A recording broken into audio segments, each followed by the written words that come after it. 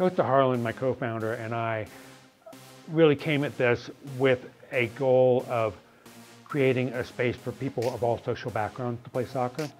And then when it came time to choose what ball we would use for our league, the fact that Senda manufactures fair trade balls caught our eye. Senda is a San Francisco Bay Area-based company that makes premium fair trade soccer balls that give back. And what that means is that with every ball that we make, we look at benefiting the community around us, whether it's the people that are making our soccer balls in Pakistan, or whether it's communities that don't have access to equipment.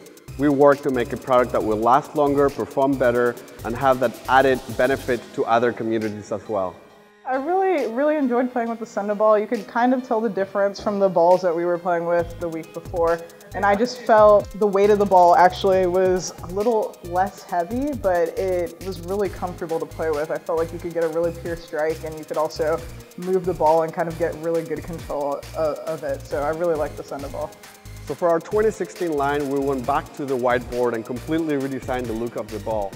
And in that process, we thought, how cool would it be if we could have some of the values that we believe in, that we think that soccer is a lot about. And so we wanted to put in a very small font and handwriting look the values that the company stands for in soccer, which is respect, community, and joy. Just hearing more about the ball, seeing the words that were written on the ball, joy, community, and respect, it kind of says their mission is kind of the fun of the game, which is why we're out here playing.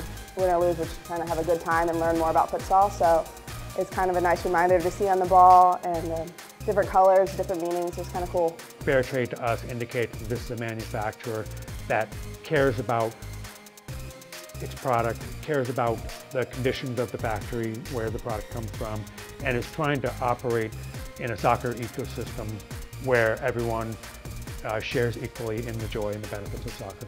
One of the things that we like about working with an organization like Durham Atlético is that it shows that we're getting traction with like-minded people.